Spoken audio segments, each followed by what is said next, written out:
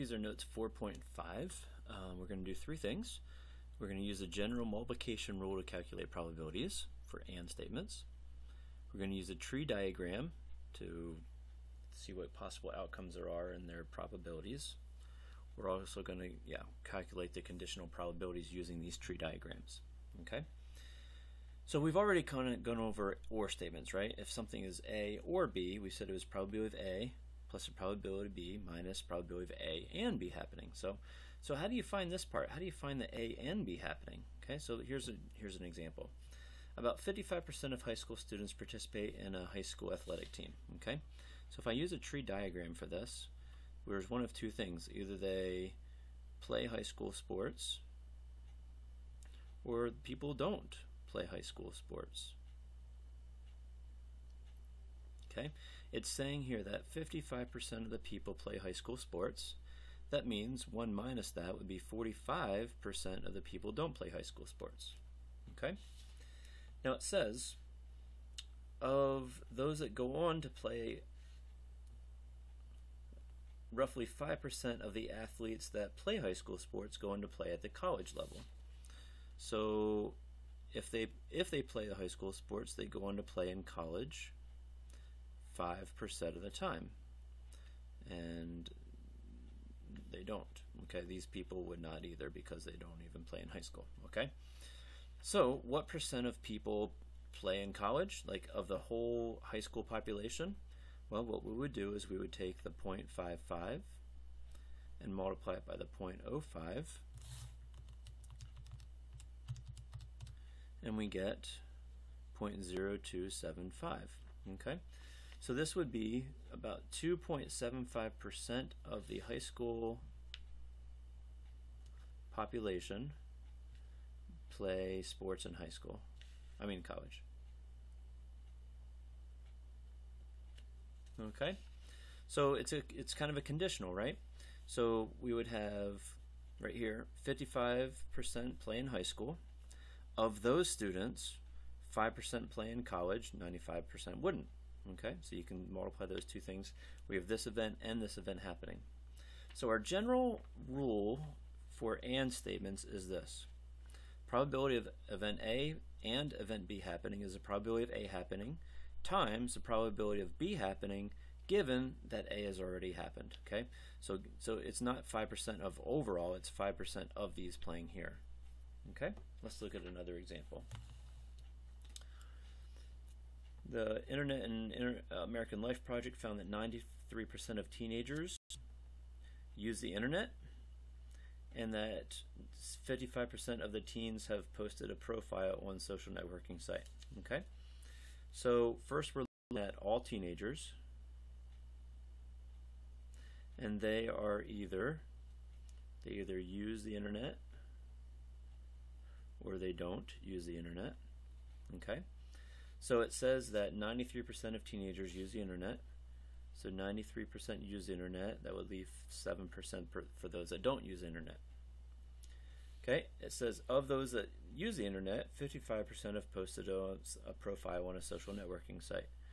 So on social media or not on social media, it said 55%, right? 55, yeah.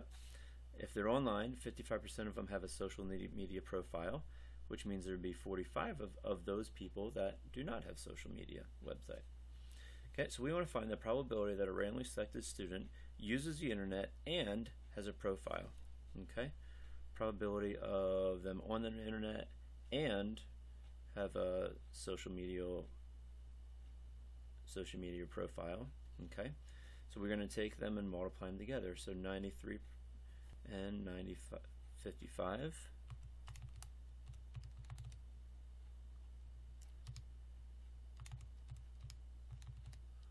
gives you 0.5115.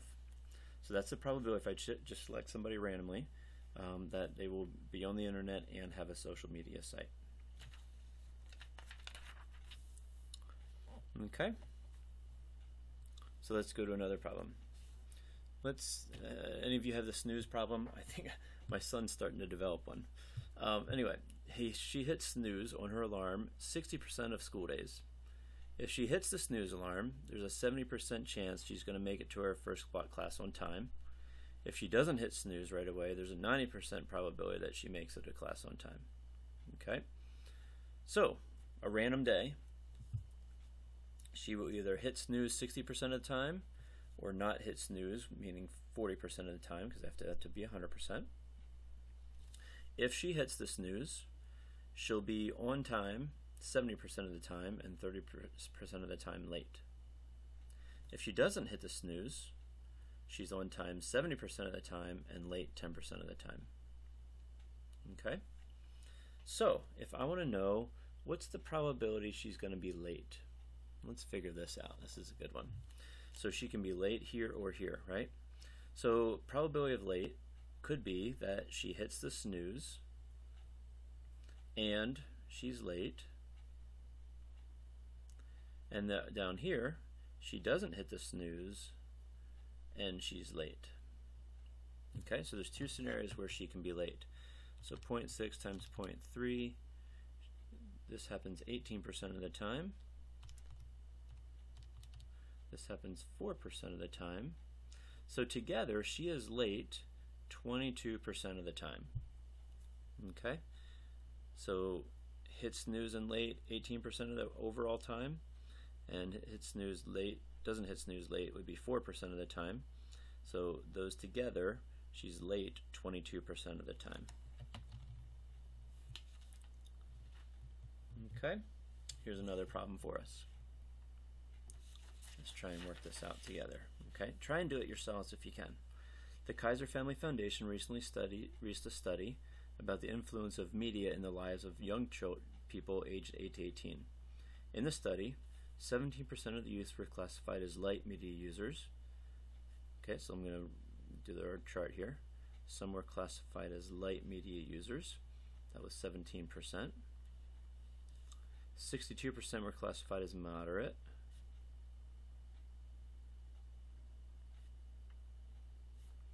And then 21%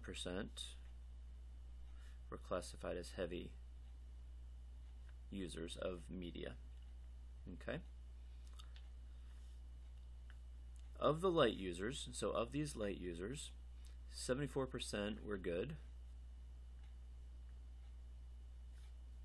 A's and B's, while only 68% were good for moderate people, and 52% were heavy users, of the heavy users, okay? So, who got the bad grades? Let's see, that would be what, 26%?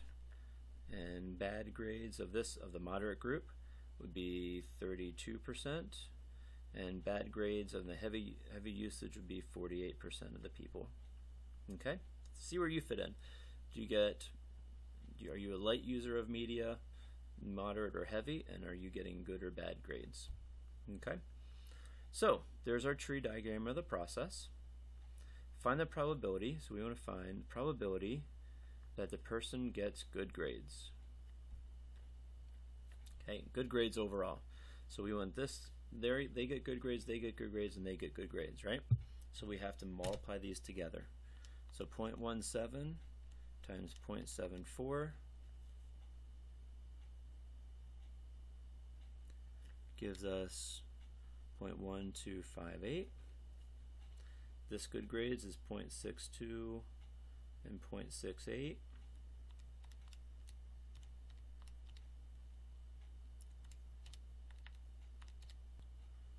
Okay, that gives us 0.4216. And these are 21% times 52%. And that gives us 0.1092. So of the overall population, we have a little over 12% of the people who are light users who get good grades. Moderate users, good grades would be about 42% of the people. And heavy users would be that good grades are 10% of the people, almost 11. Okay, so the overall good grades would be those people plus those people plus those people.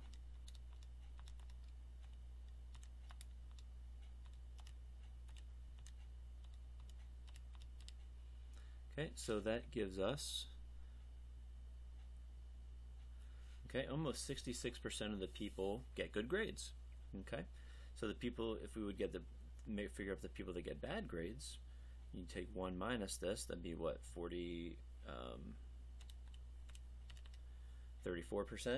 Okay, about 34% of the people would get bad grades. Okay, so the tree diagram really helps it, makes it useful. Okay, here's another problem for us.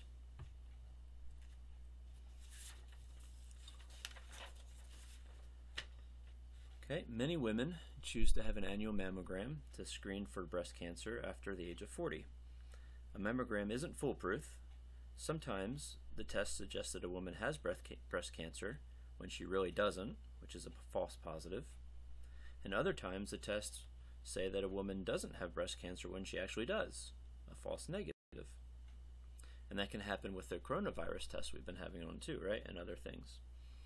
Okay, suppose we know the following information about breast cancer and mammograms, okay?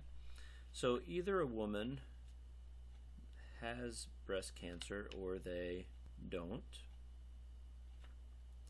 And then if they have breast cancer, they will either test positive or negative. And if they don't have breast cancer, they can either test positive or negative. Okay? So that's kind of our format here. We're saying that 1% of the women aged 40 or over have breast cancer. So 1% have breast cancer, 99% of the people do not have breast cancer. For women who have breast cancer, so of these people, the probability of getting a negative result is 3%. So the probability of getting a positive result would be 97%. So that's good, right? If I have it, I want it to detect that it's positive. For the women who don't have breast cancer, the probability of a positive is 6%, and that means 94%. So most of the time, if you don't, you could test positive, but yeah. Okay, what would be worse, a false positive or a false negative? I think this would be worse, right? If you don't have it, but you test positive, because then you still don't have it. But here, if you have it and test negative, you just keep living life and cancer gets worse. But anyway, we want to figure out a randomly selected woman age 40 from the population tests positive for breast cancer. What's the probability that she has breast cancer? Okay.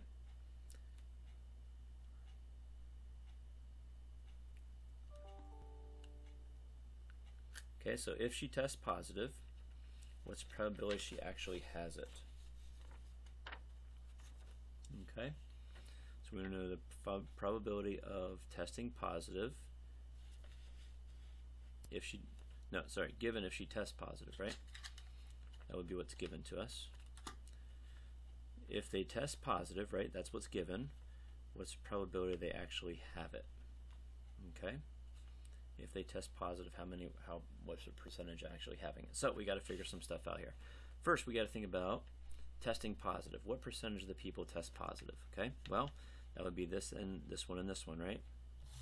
So if I take 0.01 times 0.97, I get 0.0097. And then here, 0.99 times 0.06, 0.0594.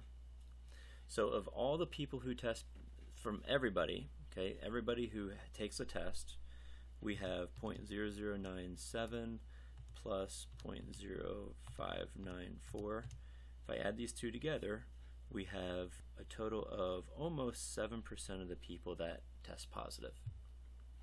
Okay, adding those two together, we get how many people test positive. Now, of those people who test positive, what percent actually have it? Okay, the people that have it would be the 0.0097. So if I take that divided by that,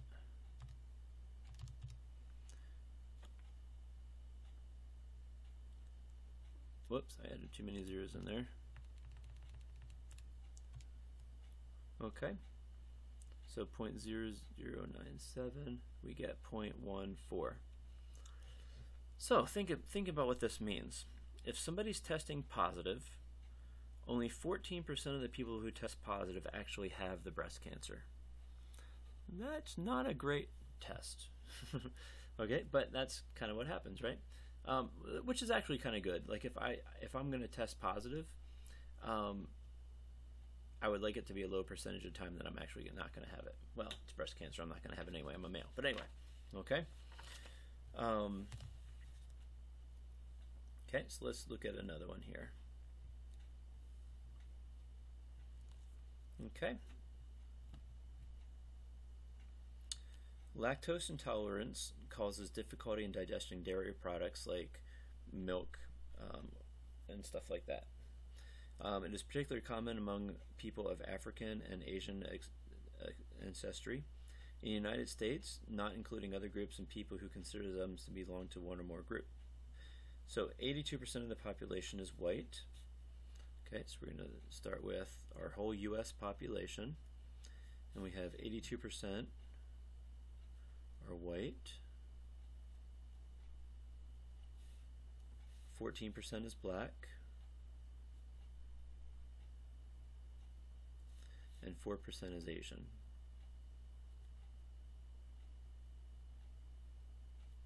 Okay, so of the whites, 15% of whites are lactose intolerant.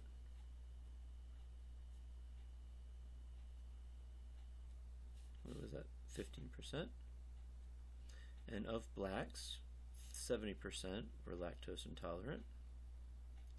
And of the Asians, 90% were lactose intolerant. Okay, so we're going to construct the Venn diagram here. Not Venn diagram, tree diagram. So lactose intolerant or not, okay, that would be 85%, right? And 30% of blacks are not lactose intolerant, and 10% of Asians are not. Okay, so there's our chart. Okay, so find the probability that a person is lactose intolerant. So probability that somebody is lactose intolerant, just if I pick a random person, we don't know what race they are, we have to figure out these areas here, right? Those that are lactose intolerant. So 0.82 times 0.15 gives you 0.123. Of the blacks who are lactose, or 0.14 times 0.7, 0.098. And of the Asians who are lactose intolerant, 0.04 times 0.9. Okay, so I want to add these three together. 0.123 plus 0.098 plus 0.036. So those that are lactose intolerant is a little bit over a quarter of our population. Okay, a little bit of a fourth of people. Okay, given that a person is lactose intolerant, what's the probability he or she is Asian? Okay, so for this one, we're thinking, given that they're lactose intolerant, what's the probability that they're Asian? Okay, so we're looking at all the lactose intolerant people. So all the lactose intolerant people were that percentage of the population. And of those, how many of these were Asian? So it was 0.036 out of that population. Gives you 14%. So if I pick somebody, I know they're lactose intolerant, there's about a 14% chance that they're also going to be Asian. Okay. So we talked about a couple things. The general rule to calculate probabilities, okay, is this idea here. You take A times B, and that's what we're doing every time, right? We're taking the probability of A times the probability of B. Okay. We talked about the tree diagram, and we talked about the conditional probabilities within those, finding those. Okay, so that's lesson 4.5.